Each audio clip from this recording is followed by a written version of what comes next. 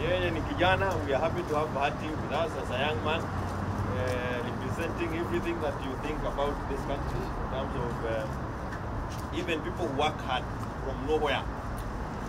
Yes, you have an opportunity, an equal opportunity with any other person in this country, and within Jubilee, that is why we embrace him.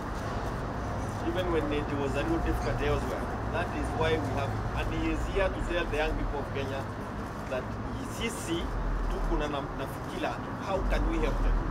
Come, make use of the opportunity that come your way.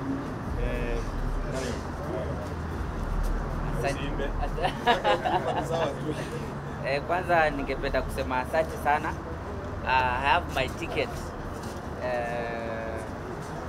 Najua kulikuwa na mambo mingi, but just to confirm that I have my ticket and I'm in the ballot as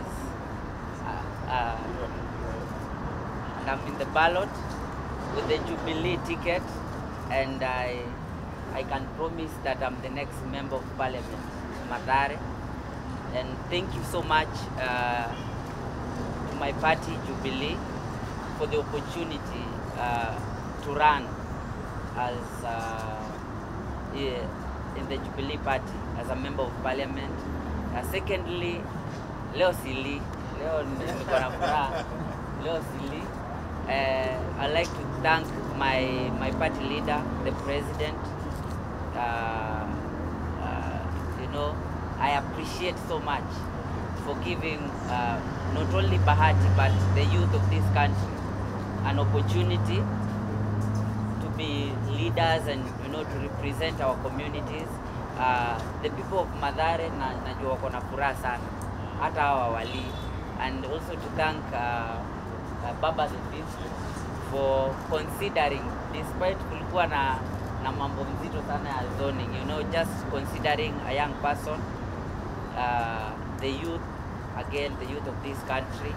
And I promise you, the Mathare member of Parliament seat will definitely go to the Azimio team.